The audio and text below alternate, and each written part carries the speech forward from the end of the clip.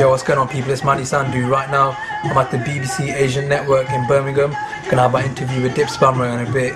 So yeah, we're just chilling, waiting for them to come out and get us. Check it out. But right now, I'm about to go into the studio of BBC Asian Network. Let's go this way.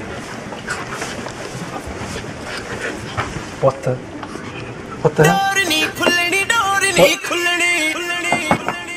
Hello?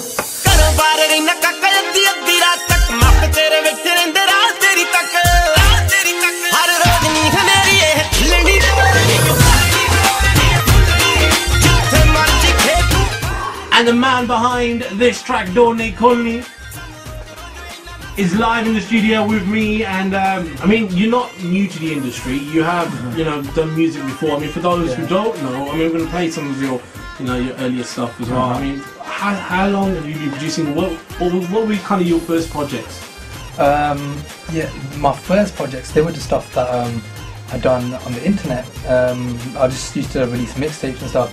I used to try my hardest just to get hold of any vocals I could, man. I used to beg people to send me vocals and stuff, and I used to produce on top of them, put them out on the internet and stuff. But I would say the track that sort of got my name out there a lot was a track called Dwara. You guys will just hold him up, what? Yeah.